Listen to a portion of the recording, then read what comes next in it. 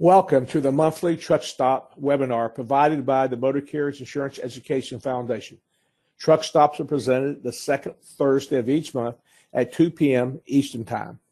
These webinars are presented as industry updates and informational purposes only and do not qualify for state CE credit.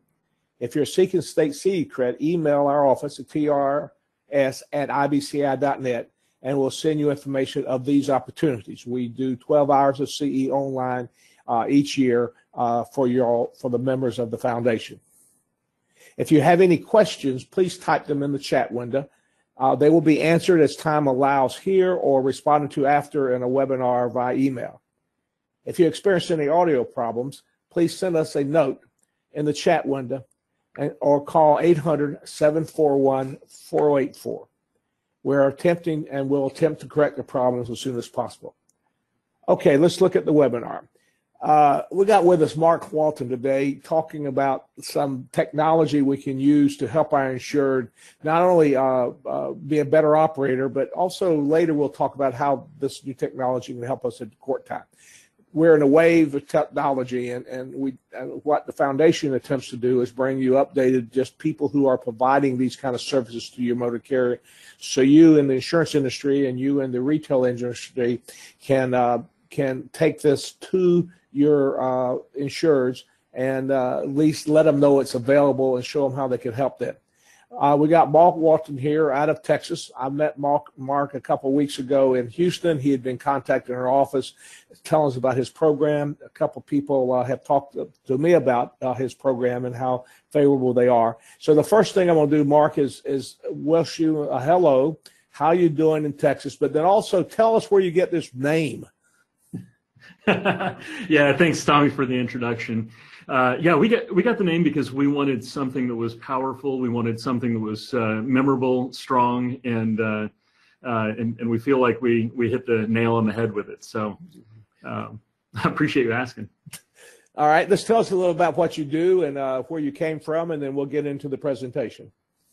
Yeah, sure. So I came from the insurance world as well. So for a long time, I've insured truckers, and I identified a number of things that they struggled with. Really, a lot of the things that we took for granted in the insurance space, especially from a technology perspective. You know, think of AMS 360 or Applied, something like that really runs your runs an agency. Trucking companies had nothing like that available to them. So we set out to build a solution that really helps them with a few key things to keep them compliant. We're going to talk about one particular aspect today, but it's a pretty robust system if you think of it as the central nervous system of a fleet. So this is going to be how we encourage our insurer to put these programs as a part of a management system to manage overall. Again, we're focusing mainly on managing safety here, are we not, Mark, versus other things, but they all kind of incorporate each other. Yeah, that's right. Think of a fleet that actually uses technology to run their business as kind of a self-selecting segmentation of the market, right? Because if they're willing to actually manage their business, they're probably a better risk just by nature of that. But utilizing the tools will improve them, and that's something that can be tracked, managed, and recorded. All right, then let's kick it off. Let's do the next slide, and I think you can move it forward, and we'll go from there. Okay? Yeah, thanks a lot, Tommy. So the title of this is keeping the fleet safe through proper repair tracking. So what we're going to do today is really do kind of a deep dive into the repair tracking mechanisms, what's available to a fleet, and things like that. So I'd like to start off with a comment. You know, did you know a third of the small and medium transportation businesses, they haven't used any technology in their fleet except for ELDs, and I found that to be pretty astounding. And 34% out of service rate is going to automatically flag you for a DOT audit. So keeping your truck safe is paramount to these guys. Yeah, even they resisted ELDs too in a long ways too. It's finally mandatory, so most of the people are compliant now. I can't believe some of these people are buying older trucks and older engines and buying these conversion cabs and and the glider kits to get to not be able to be compliant with ELDs. I mean, that doesn't even make economic sense, because the engines they have, what, Mark, you know this better than I do, but it's 8, 6, 7 miles to gallon, where the new engines are getting 10 to 12 miles to gallon. I mean, that's a no-brainer with the cost of fuel going up to $3 a gallon or close to it. That the idea that they can run a few more miles with the paper logs by cheating on them and not have the policing of the electronic logs. So I guess people do fight technology. Well, I'll tell you what, you definitely hit the nail on the head with that. The people did fight it. We're actually seeing some pretty good uptake by the drivers at this point. Early on, everybody complained that there's going to be a capacity shortage, but I don't know about you, Tommy, but I'd prefer work shorter hours and make more money. But that was resisted by drivers. But now they're starting to see that since there's a shortage, they're getting better wages for their hour. They're not having to work as long, and it's actually working out for them. And you're seeing guys now complain when the technology breaks. Well, 3 things about that. Every driver I had talked to, once they had electronic logs, they also detest paperwork, and they like them now as far as that goes. Second is, one of the things I teach is always blame the government. So now the motor carrier can blame the government with their shippers why they need more money because of these electronic logs. So that's a step in the right direction there. And since the government did do some modifications with this personal conveyance, and we did a webinar last month concerning that. If anybody did not hear it, it's posted on our website. But now with more realistic public personal conveyance, where they can get out of the yard if their time runs out, or they can get home once they drop the load and they're off duty, and those kind of things. I think that made it more palatable. At least to me, it answered about 70 or 80% of all the complaints I was hearing. Yeah, I would agree with that. I think that was probably one of the biggest tweaks. And, the FMCSA has responded to all of the legitimate complaints about the mandate, trying to make it easier to work with. Of course, they had a lot of people gunning to get rid of it, so they probably were forced to some degree. But anyway, so technology is something everybody's got to buy into. Agents and everybody else, iPhones and other things that we have here, which I don't even have. But anyway, so go ahead. We'll talk about this thing. And that's a problem, not to be honest with you. That doesn't help anybody. No, that's right. That's right. So that was a big statistic. Something else that I find to be pretty astounding is the number of roadside inspections, and then how many violations were found on those roadside inspections. This is a 2017 number. The 2018 number I don't believe is complete, so I didn't use that one. But you can go to the SAFER website and pull all the analysis and intelligence. That's where I got this information from. So now we see this is the opportunity to take advantage of technologies to improve these SAFER scores. All those violations that we just saw, those can be reduced. The downtime that the fleet experiences when a truck is put out of service, and of course the customer experience. If a trucking company is detained roadside, their customer experience that they're delivering to their customers impacted. So SAFER scores are not just used by the fleet or enforcement; they're also used by the customer and the shipper. So now today, let's talk some about the problems that these guys face, and some of the opportunities to improve, and how technology can do that. Mark, you'll learn from me. It's guys and girls. We do have a segment of the female drivers that we always want to include in this. That's right. That's right. Even though they are a minority, they are very valuable to us. So what are the problems? First off, I'd like to kind of kick this off by talking about the symptoms of the problem, because the problem itself is never really what you see. So SAFER scores. That's a big one. That's what we all see. That's kind of why we're here talking today. Higher insurance costs a lot of times are associated with SAFER scores, but it's really the symptom of what the problem is. The downtime it's pretty incredible how much downtime these guys experience because of improper preventive maintenance. And if they find, if a driver does his pre-trip inspection like he's supposed to, or post-trip like he's supposed to, he's going to find something before it becomes a real problem. And then, of course, we talked about the customer experience, the time and cost of managing each of the little details from the administrative perspective. If we can automate some of that stuff, they're gonna experience a better ROI. And then, of course, the very high cost of roadside repairs. I don't know if you guys know this, and gals, that the roadside repairs are roughly 3 times, and a lot of times up to 4 and 5 times the cost of an in-house repair. So if any of the defects are caught at the shop before a truck goes out, it's going to go down. The cost is going to go down dramatically. Mark, I've always said that the dumbest thing a trucker can do is run tires that are up to the qualifications and the inspection level, because it costs so much more to repair that tire on the highway and have it to repair. And even if you have to put a spare, but how many people got a realistic spare that can be put on there and change that from versus having it checked every time you have a trip, and when it gets close to the 230 seconds or 430 seconds, depending on where you have the tire, and change it in the yard versus having it done on the highway. That's just when I see that happening in inspections, and we get a lot of tire violations. I mean, tires go flat sometimes. We understand that. I had one the other day where I picked up a lug wrench that was on the highway that gave me a flat tire. But to continuous on those, that's just someone I worry about what their operation is when they don't pay that much attention. Yeah, that's actually a really good example, because that driver's stuck on the side of the road waiting on the tire guy.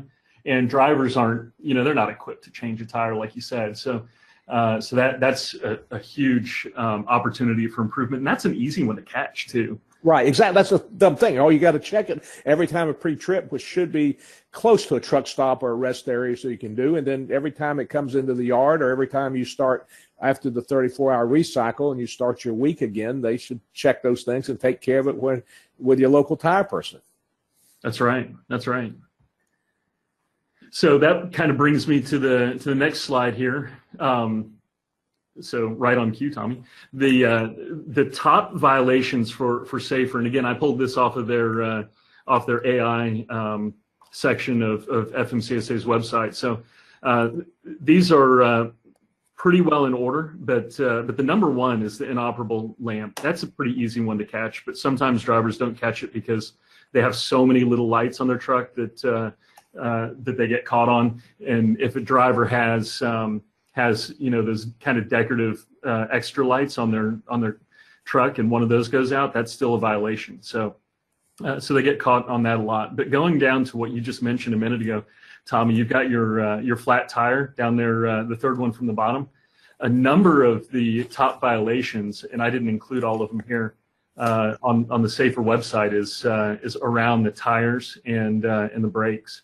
And again, it's really easy to fix. But if you'll take notice of each of these, if we automate the process for vehicle inspections and make sure that a vehicle is safe to operate, every one of these is addressed in that process. And that's why it's so important. And you see this massive number of violations that are associated, and obviously the out of service rates are huge.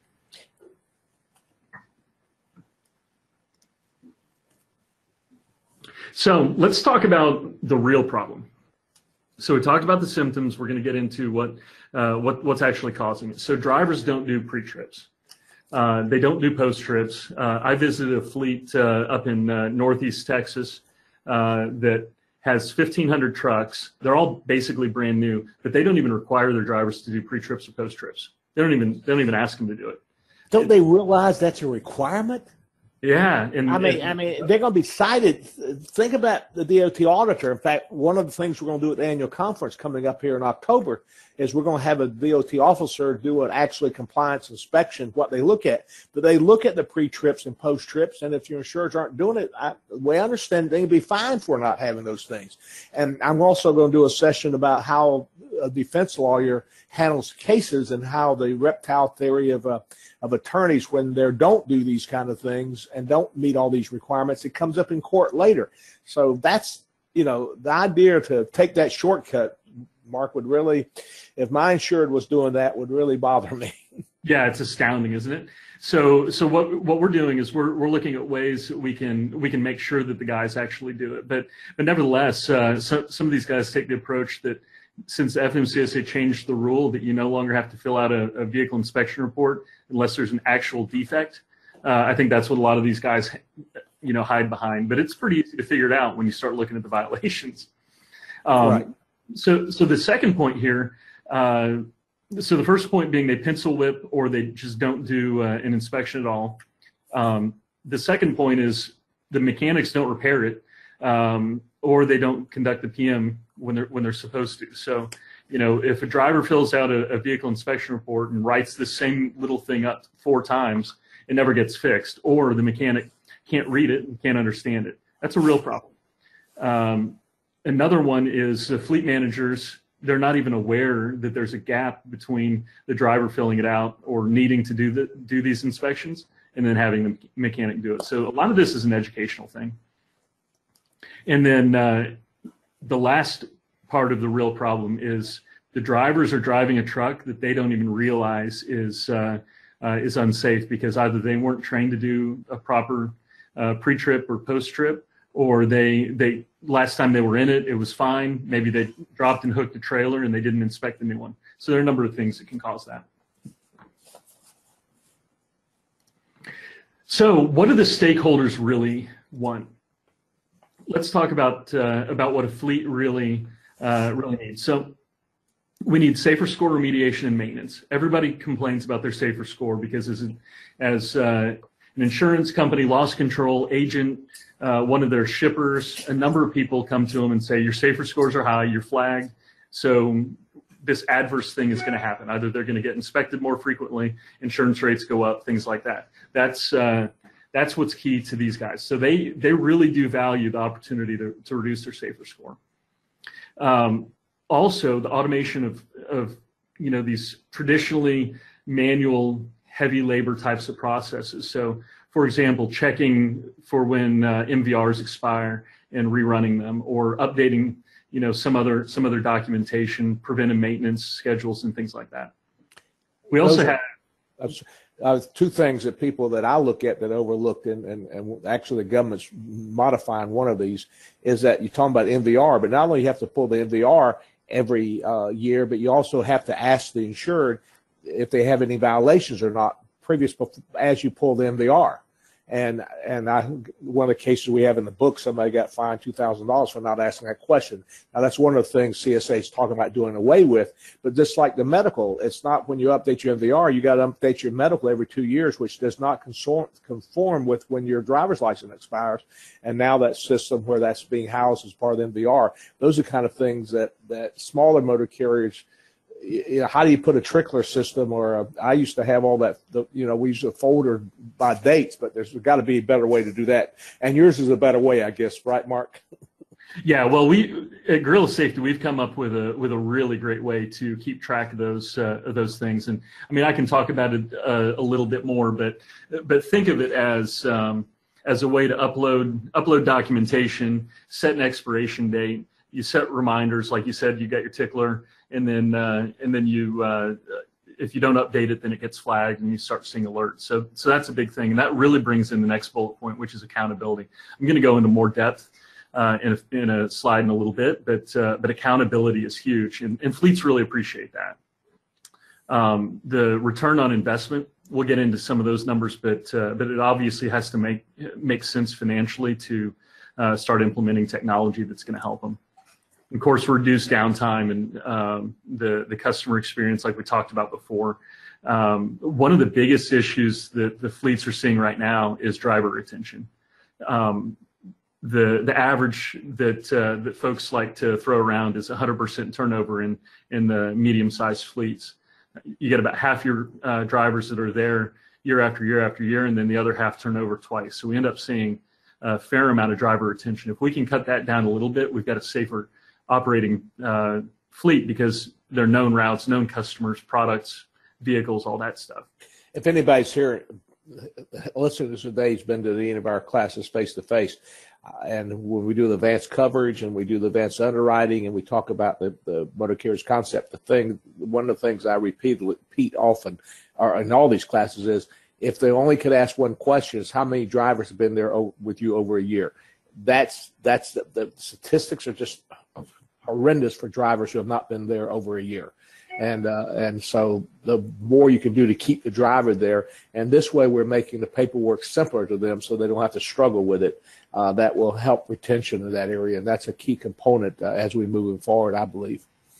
Yeah, that's a really good point. And there are a number of things that you can do to make a driver's life easier. So ELD's maybe not one of them. They hate it, or they did. Well, they did, but most of them don't when they get it. So. But now with some of the other things, with the accountability of the mechanic and other things, we're seeing a lot of really good uptake. So then we've got the reduced fuel cost that we get to take advantage of, because now we're tracking everything and just the overall safer fleet operation. So obviously the insurance carrier has some opportunities as a stakeholder as well. Through the automation, got a much better view into the fleet. You really understand what that fleet is like on an historical basis, but now you can see what's going on in real time, and that's absolutely key. We're working with an insurance carrier that's putting together a usage-based insurance product, and they're going to use our platform for it. What they're doing is they're going to be looking at nearly entirely actual current activity of the fleet rather than what happened previously, which is really interesting. Obviously, with the driver behavior information, that's important. Reduced IBNR, because you have, your first notice of loss that is automated. Of course, you track that the first law. So we have a crash. I guess driver behavior is very similar to some of the smart drive or the Linux program. You have those. You don't have necessarily the cameras. We can talk more later that. But you track when there's a crash. Is that, or are you saying that the system automatically tracks that, or that's something they have to put in? Yeah, so the driver will initiate the process when he gets into an accident. See, part of the problem with the forward-facing cameras is the false positives, right? And it becomes sort of problematic. What we want to be able to do is actually trigger when there's an accident that alerts fire through the system, and then if there's an injury, we escalate it further so that fleet manager can react in a more urgent manner. So. I'm not sure about this combined ratio. Everybody listening here know there's one way to do that. That's up the premium. That helps too. But hopefully we'll have fewer crashes and have more documentation to fend off these reptile attorneys out here who are just eating up these premiums by getting these big judgments. Some of that last one we talked about when I was out in Houston that happened right after that, the one that did happen in Houston. I understand there's been two major ones in Houston County and Houston area in the last, 3 months or less. Yeah, there have been a few major accidents that we've seen. Of course, being such a big city and very high speed limits, we see some pretty severe stuff. So a couple of the last things that are important for an insurance carrier, you got the early detection of changes of the fleet operations. We see folks that are maybe sand and gravel, and all of a sudden they're hauling heavy equipment through a state 3 states away. Understanding this a little bit better and earlier on is going to help everybody. And then, of course, the better customer retention, which improves your customer acquisition cost from an underwriting and commission perspective. Those are all important. So the question is, how can this all be achieved? So, of course, we touched on some of this already. What we're able to do is track the pre-trips and the repair all the way through to completion, which is really important to make sure that this repair, when the driver indicates that there's a problem with this vehicle, making sure it gets to the mechanic and then back to the driver. That's one way that we improve some of these numbers and measurements. we automate and reduce the number of times an administrative person has to touch something. So, for example, the MVR expiration. So if we fire through alerts and remind that that person that needs to run the MVRs on a regular basis, hey, you need to run Johnny's MVR, you need to run Paul's MVR and Brenda's MVR. You've got all these alerts that help them reduce the number of hours and automate some of these processes, which is huge for these fleets. We're also now able to do something that's really cool. We can track the driver around the truck and determine whether or not he's pencil whipping his DVIR. When I first graduated, tell them what DVIR is. Yeah, so that's a driver vehicle inspection report. So that's what they're supposed to do, that every time there is a change in service, meaning after they have spent their 10 hours resting before they start again with their driving, they have to do that. Is that not? That's the way I understand it, Mark. Is that correct? Yeah, every duty status change is right. what the rules say. So that's absolutely right. And they're also supposed to do load check within the first 50 miles of travel, and then every 150 miles, or I believe it's 3 hours after they start driving. So they have to do isn't that a requirement for flatbeds, not for dry vans? What the rule says is any cargo that needs to be secured. So okay. Like a tanker, no, but flatbed, yes. Yeah, okay. Yep. But what's amazing now is using GPS and time, we can track these drivers going around the truck. Back when I first graduated college, I went to work for a building material and concrete supplier, and they had a hard time getting their drivers to do pre-trips. So what the mechanic did is he just pulled the dipstick out of the block and hang it on the wall in the shop, and if the driver came looking for it, then he knew they did it. If he didn't, then he knew that they didn't do the pre-trip. So it's been a problem forever. So it's a great opportunity. So now we're able to, since we can track it, we can measure it, and we can manage our drivers. So what's the ROI on putting together a system and implementing it? So I'm going to dive into this a little bit deeper in a future slide, but these are the 5 or so or 4 or so key points of opportunity to save money. So one is reducing downtime. So when I talk to fleets and I go through the program, they experience about 1 day per month improvement per truck of reduced downtime because of proper preventive maintenance and things like that. We also see about 2.5 to 3% fuel usage improvement because of proper tracking, probably less theft, a number of different things. But one of the biggies is making sure your truck is properly maintained so that you can get a little bit better fuel mileage. The paperwork improvement we see consistently at about 15% across administrative office, and then of course the mechanic efficiencies are improved too because they can get things pushed through the shop a little bit faster.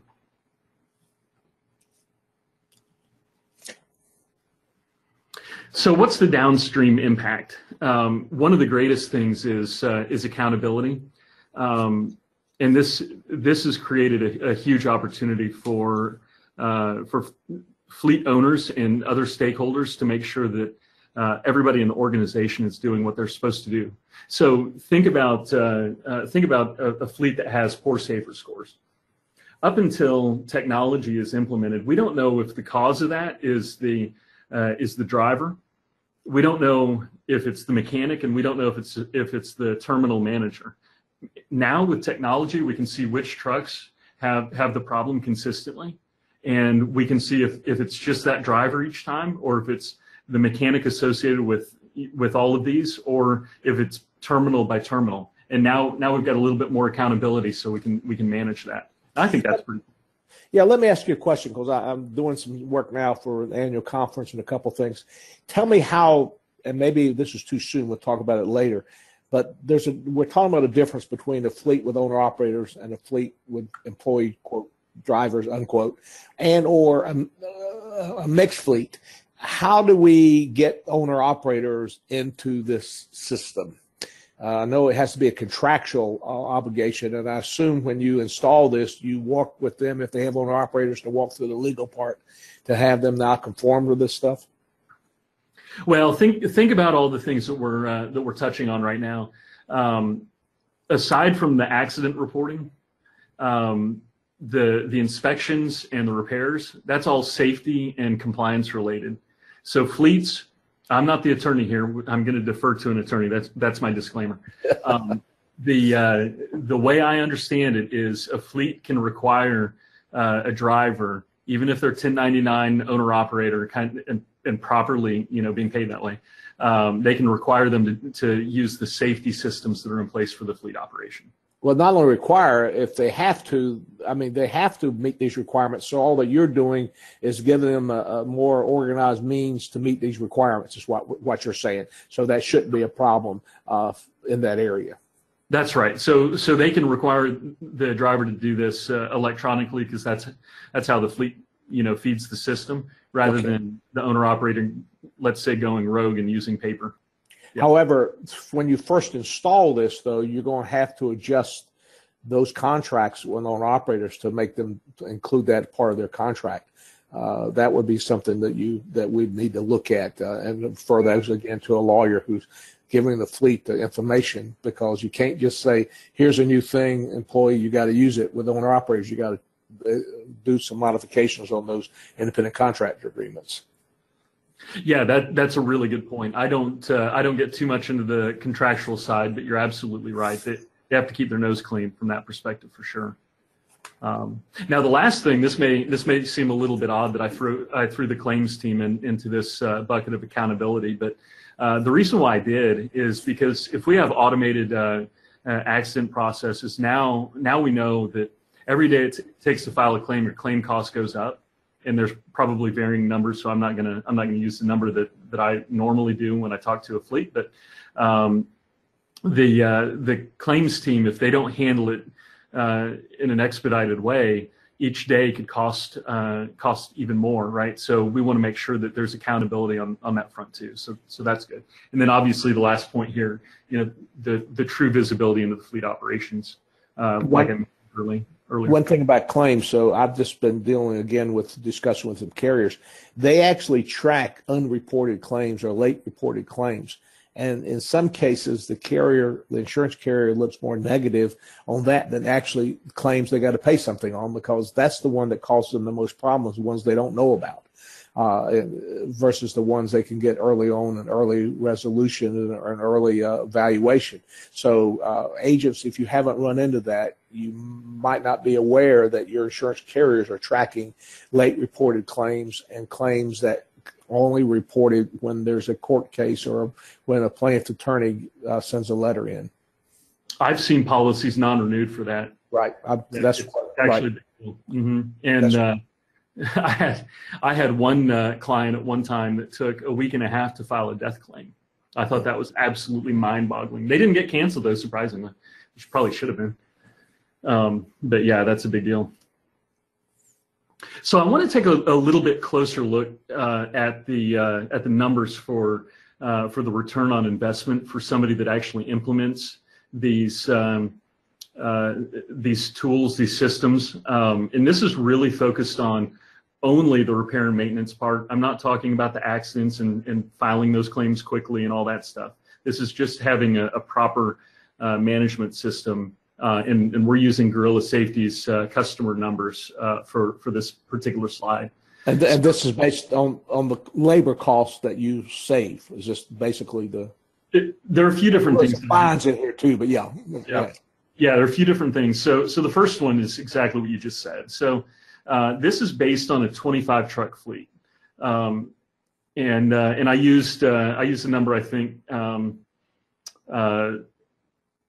for insurance of $7,000, but that doesn't really have impact here. But normally when we run through it, so we try to run on the lower side of these to make them as realistic as possible. And fleets have confirmed that these numbers are right time and time again. So your document management efficiencies, I mentioned this percentage earlier, 15%. if you assume 3.5 admins or one person per 7 or 8 trucks, you've got a value of $13,125. Of course, your reduced fines, you got a fairly large number there. Now, this is assuming a $2,000 fine per truck improvement or amount, which is extremely low in the trucking space. Fines are typically much higher in the 4, 5, 6,000 range, especially when a DOT audit comes in. That's the feedback we're getting. The equipment downtime, we continue to see fleets improve by about 1 day per month per truck. And if that's an average net revenue of $400 per day, that's a pretty stout number of 120,000. Now, you'll see some specialty companies like a small waste hauler or a guy running roll-offs, things like that. They're probably going to net out about $1,200 a day for revenue. But this is more of a long-haul trucker, dry van, flatbed, that kind of thing. Your fuel tracking, you're going to see a pretty significant decrease in cost, $26,000. And then, of course, your mechanic efficiencies based on, all the automations moving these documents back and forth, but also being aware of things and fixing them before they become a major problem. You're gonna have a lot of mechanic efficiencies. So keep in mind, this is with a 25 truck fleet, so it's about $1,000 a year for this fleet. I'm sorry, about $10,000 a year for this fleet, and the return is $201,000. That ROI is just enormous.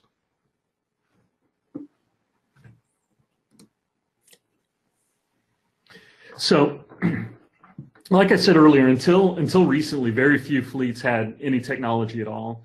Now we have some with ELDs, so about a third of them have something in addition. But what this has done, what the ELD mandate's done, is it's ushered in this new opportunity for technology to be placed in trucks where it's been really an apprehensive sort of industry to get into technology at all. The one consistent thing about a driver is they don't want to be tracked. They want to be on their own. They're independent. They're free, right? So us tracking them is something that they had to get over. Now that they're over it, there are a ton of opportunities here, from load matching to driver retention, all sorts of things. So what I want to do is I kind of want to talk about some of the technology that was out there, and then we'll get into what's sort of new. So what's been out there for a long time? We know about telematics, key performance indicators. These things have been around. I think OmniTrack's rolled out their first gear in 1988, something like that, or the mid 80s anyway. So they've been tracking this type of thing for a long time. We kind of call it the black and white TV. The forward-facing cameras have been around for a long time. The adoption on this is enormous right now. A lot of fleets are taking this more seriously because they see the number of insurance claims that would not have paid out if there was forward-facing camera, but they did since there wasn't. Well, another thing, Mark, and I don't know if anybody has heard me say this. We had the Smart Drive do a program a couple of months ago. What the insurance carriers are saying is that there's more benefit to finding out the driver was bad. They did something wrong, because now we don't spend all the costs of attorneys. We don't spend all the cost of reconstruction of claims. We just start early on, start settling it and get a mediation and put dollars up instead of fighting it here. And that saves us much money, because even the camera shows we didn't do anything wrong. We incur a lot of costs in court costs, but they're saying that also is a very positive benefit of knowing the facts up front. That's a great point. In fact, at your conference last year, I was talking to an underwriter. I'll let him remain anonymous. But that underwriting manager made exactly that same point. If I know it's $1 million claim, I'd rather write the $1 million check than incur, a few $100,000 worth of expenses trying to figure it out. So, and then obviously the e-logs have been around for a long time. The AOBRD technology, which was the predecessor to ELD, came into existence in 1988. But e-logs have been used for a while now. So that's kind of where things have come from. So now what have we got?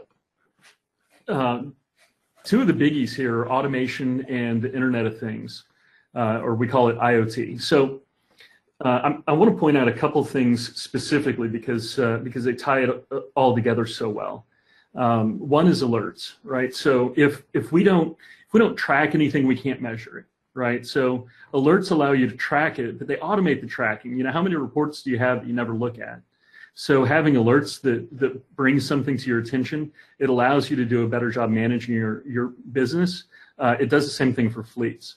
So we really want to make sure that we bring everything together. And where the Internet of Things kind of comes from is all the sensors and the databases, the computers, the iPhones and tablets that are used out in the fleet operation. Everything's aggregated on the back end, and these systems are able to chew on this and make intelligent decisions and help that fleet operator now. And this stuff just wasn't available very long ago at all. So now we're able to tell when the maintenance is due, because the fleet operator put in that he needs his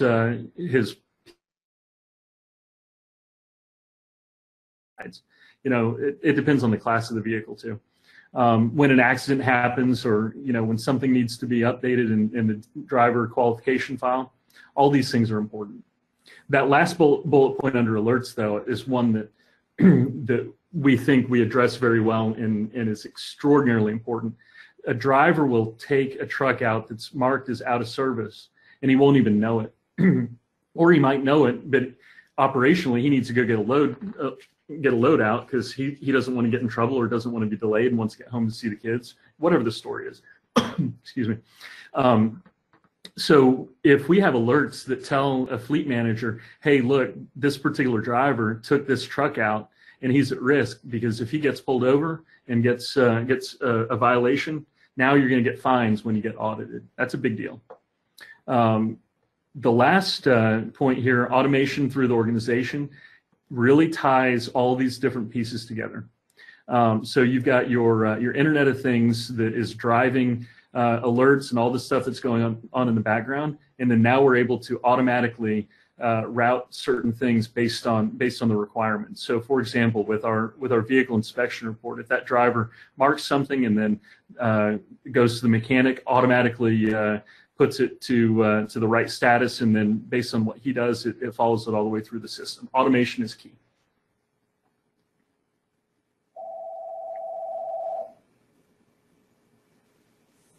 So I wanted to talk specifically about this closed loop repair tracking. So this is one of the pieces that Gorilla Safety really hangs its hat on. We've got a couple patents on it, that's fine. But ultimately, the whole point on this is we want to make sure that driver doesn't pencil whip his DVIR, and we want to make sure that the vehicle gets repaired. So I mentioned earlier, what happens is the driver in the real world right now, the status quo is you fill out a piece of paper 3 or 4 times and the driver doesn't, or the mechanic doesn't fix it, or the slip gets lost or gets stacked up, and then operationally you need to take the truck out. Mark, that I just didn't put the 2 and 2 together. A lot of those previous inspections were part of the logbook. Now they don't have the logbook anymore, so they're more used to this stuff before. But the logbook always had that pre-inspection report as a part of the log book, at least the ones that J.J. Keller gave.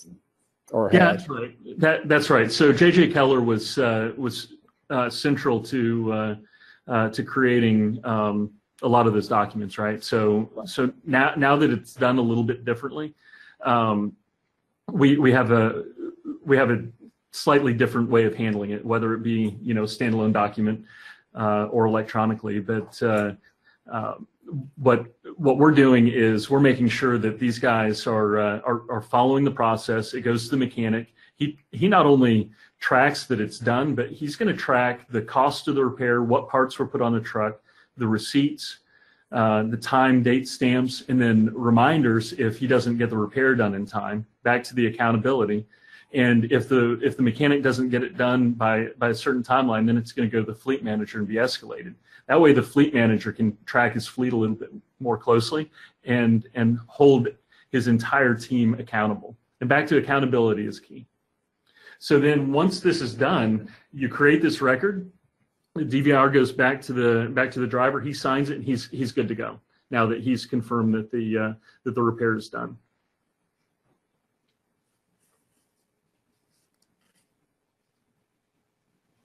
So now that we're past paper, we have a new opportunity. Paper, we couldn't really adjust what was being inspected and repaired, right? So now that this is all electronic, we are able to introduce the option to adjust the list of things from this standard list to what is key for that particular truck. You're going to have valves on tanker trucks. You're going to have different things to inspect on concrete pumping trucks or concrete mixers, flatbed reefers. Everything's got something a little bit different. So what we're able to do now is create a DVIR that's specific for that particular truck. And this helps not just from a compliance perspective, but from a training and reminder perspective. If we're presenting this list to the driver every time he does his inspection, and he's looking at that list, now he's reminded, oh yeah, I need to mark that too. So it's ushered in a new opportunity for us to do that.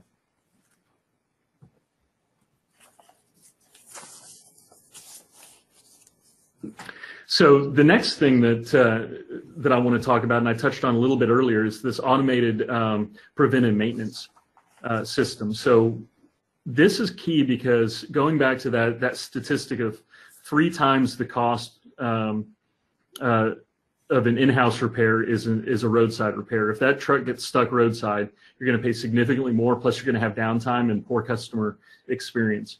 We're able to automate this now. I was at a fleet of 100 trucks on Friday, and the VP of operations is really excited, not just because he can upload driver qualification files with reminders, but because he can schedule his preventive maintenance for his fleet and have it tracked automatically and create a work order automatically for the mechanic, and it goes into the mechanic's queue on the right day. It's a really solid way to help improve not just your safer, but your financial aspect of your business too. Yeah, preventive maintenance is a big key to, like we mentioned, to everything here, and that would be very useful. I imagine even smaller fleets would be beneficial for this. I know there's got to be economic level before they can afford your program, but still, that becomes a factor too for them. You know, the way we look at this is any fleet that is about 5 trucks and up can really utilize a system like this, because when you get below 5, you normally have an owner-operator kind of scenario. He might have 4 trucks, he drives 1, that kind of thing, and he's generally not as willing to proactively manage his business. But we really see that cut off at 5 or 6 trucks where the attitudes change dramatically from just owner-operator to business owner.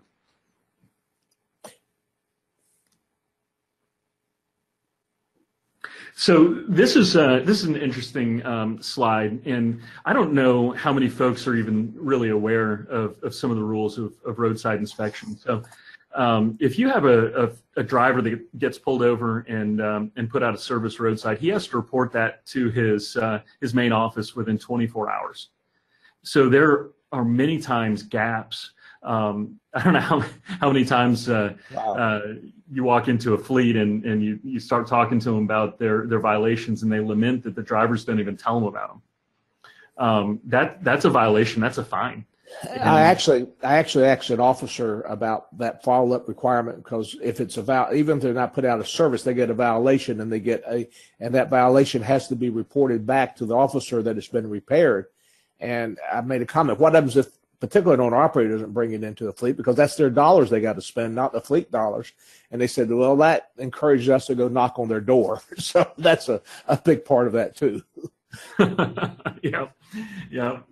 So anyway, they're reporting this back. Now what is available to drivers and fleets is going into an app and marking it as a DOT roadside inspection, taking a picture of everything that the officer is writing them up for, creating essentially a vehicle inspection report, getting that to the mechanic so that it can be tracked. We've got all the receipts, we've got the date time stamps, and all the records are in one place. And why this is important is because at the time of an audit, what the auditor is going to do is they're going to go in and they're going to ask for the DVIR from when that driver took that vehicle out. They're going to ask for the roadside inspection, which they already have.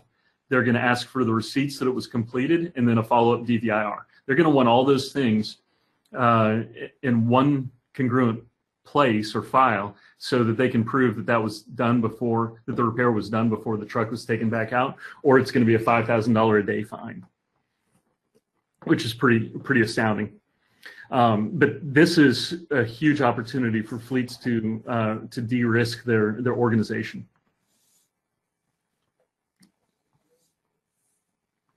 So other new technology, sensors. We have the ability to capture a bunch of data from the ECM. And what this allows is for the ability to create work orders automatically off of what information is coming off of the ECM. Now, this varies from vehicle to vehicle. There are different kinds of networks. Passenger car is called an OBD2. Large vehicles might have a 1787 or 1939. That's just industry jargon, really. But ultimately, the point is you have different networks. So depending on the device, you can capture certain things. There's something like 30,000 different engine codes that you can get off these various networks at this point. It's pretty enormous. One of the other things that we think is pretty cool is you can record any of these readings, so that when you bring the vehicle back in for preventive maintenance, then that mechanic can check those different parts that might be indicating these particular trouble codes. So one of the things that I showed on the slide earlier is the number of vehicles that were placed out of service in 2017 for air pressure and leaks. That was 56,000 different vehicles. So what we have now is the ability to check the air pressure and monitor that on a regular, as the vehicle's going down the road, and nearly eliminate that particular thing. Are you checking the air pressure in the tires or the air pressure in the air system? These are hub mounted, and it's in the tire. You're checking the tires too, because obviously you have the air leaks too. That I just want to make sure you check. Probably monitoring both, are you not, Mark? Yeah, you're monitoring the brake system. That's right. Yeah. That would be the air pressure and the brake system, but you also are monitoring the tires. Okay. Yep, that's right. That's right.